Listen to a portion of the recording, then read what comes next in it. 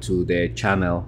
So today is another crazy day for Exela Technologies as we hit another 52-week low.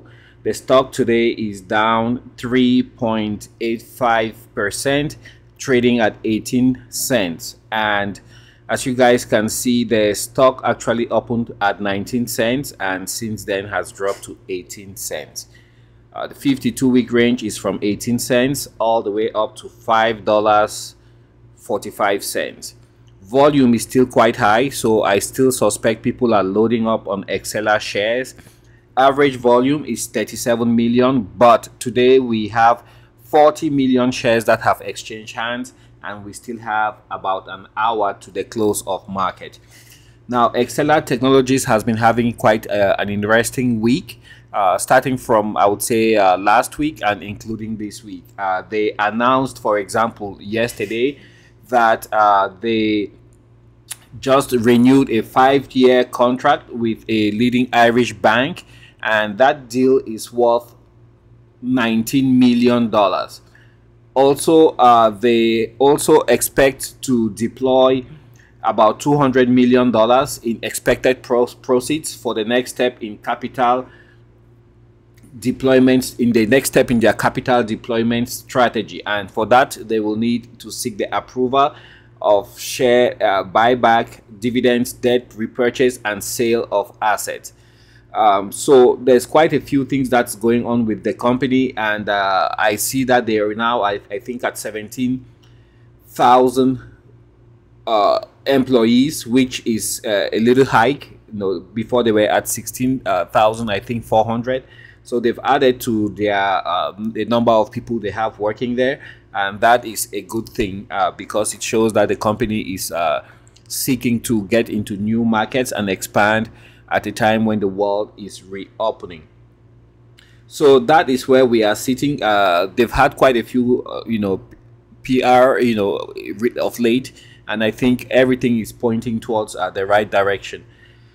On June 3rd, for example, they also had the news that came out that Exela Technologies, they announced a new XBP contract with that totaled $18.3 million, and they also brought on board a new chief technology officer. So the company is moving in the right direction, just that it's not getting any love from from Wall Street.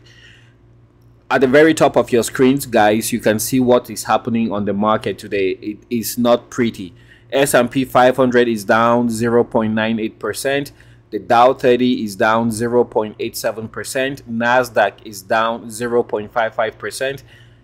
Russell 2000 is down 1.63%. The only thing that seems to be in the green is crude oil, which is trading at almost $123 a barrel. So do be careful as you make your choice for investing over the next couple of days to weeks. The economy is still very weak and trending downward, so we are still looking for a strong signal from the Feds and the Biden administration to show what direction they want to take the economy, and that builds confidence with captains of industry and also other stakeholders in the global economy. The US sets the tone and everybody else follows. So this is a good opportunity to reset the global economy, because irrespective as the US economy is hurting and most of the global economy is hurting, you have to pay close attention to some of the emerging markets like China.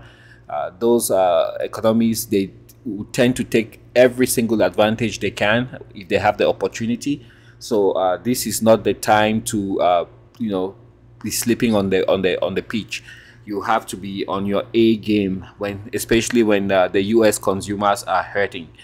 So that's where we are sitting with Exela Technologies, another 52-week low. It's just been very painful to see how this the stock of this company is just slowly declining. You can see on the graph over the past 5 days, and we can only hope that at some point we see some kind of reversal. But So far, it has just been a daily decline with no end in sight. Anyways, thank you for your time. On your way out, please don't forget to hit the subscribe button, and I will catch you guys on the next video. Bye now.